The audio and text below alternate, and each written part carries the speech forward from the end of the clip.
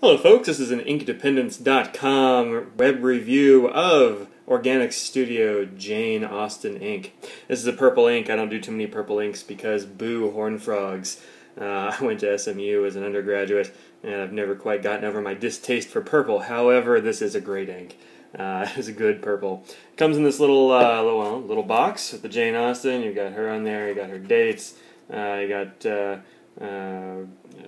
name of the ink. On the other side you have, sort of a little story about her notable works and such.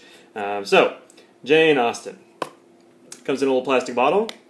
These used to be glass bottles according to some sources, but they kept breaking during shipping, so he decided to go to plastic. And this is actually a pretty decent little plastic bottle. It's not bad. It weighs less than the glass bottles, that's for sure.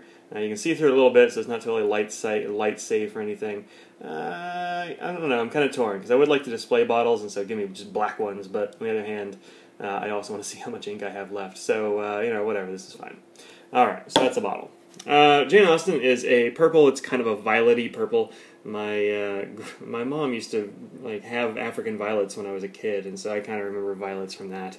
But this does tend to nib creep a bit, as I mentioned. I used this in a turn off my Avast notification. All right, I'm sorry. This is in a Franklin Christoph 27, which is their Collegia model.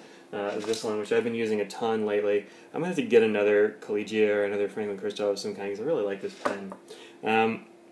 I only used my broad stub on this one, the one that was ground by Mike at work for Franklin Christoph. I also had it in my TWSBI 700, but that's with a Knox medium nib, so it's kind of a generic medium. It's not one that most people are going to know, and it's not the natural Knox nib. Not the natural TWSBI nib, I should say. Alright, this ink is a little bit on the wet side. It does bleed a little bit through paper, not on this paper, as you can see. Even the swatch that I put on there with a knife smear, which is a great color. Look at that. It's a great color. Even that one didn't really come through. A little bit as what it wanted to bleed through and some other stuff. I think that black there is actually from this. I was doing another review underneath it. It does have a little bit of an issue with nib creep, so if that's something that bothers you, then, I don't know, wipe your nib off a lot, I guess. It doesn't bother me at all. It lets me remember what ink is in my pen. I have a lot of pens just kind of sitting around and pen parts and this kind of thing. And alright, so let's see if it's got any water resistance to it or not.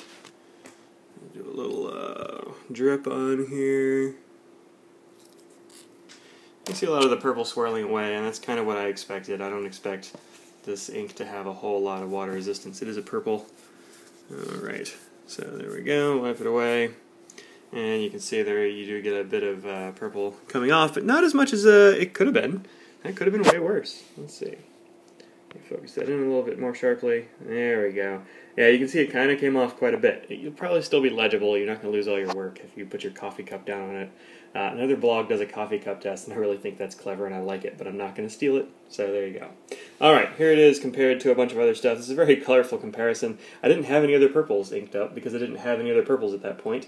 I do have another purple that's coming up very soon, probably tomorrow, maybe the day after. Deep Purple from Franklin Christoph. This is brand new. I've only just gotten it. It's got an entirely different character than Jane Austen.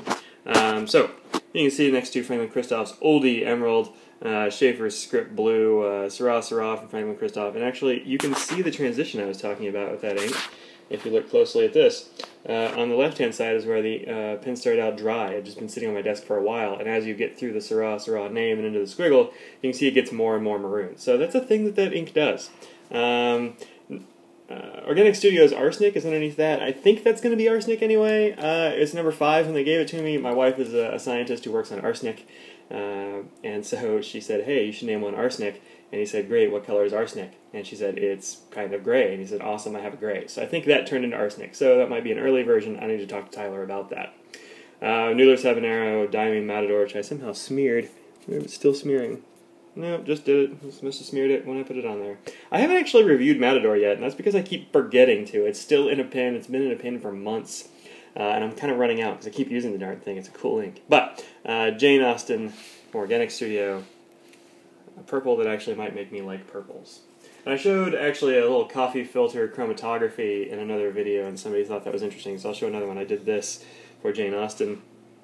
I know that Tyler hand makes all of his inks, so I was curious about what he puts in them. Let's see, come on, focus. iPad. One day I'll actually get a legit camera, but for now, iPad. Alright. You can see that there's a bit of pink, a bit of red, but this bit down here where the ink starts out just kind of goes away.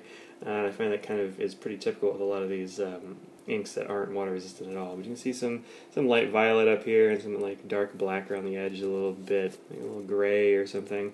Anyway, that's a fun thing to do. And as I mentioned before, all you have to do is just put a couple of drops of ink at the, I don't know, here-ish on a coffee filter, and then put the end in water and just let it sit there for a second and then pull it out.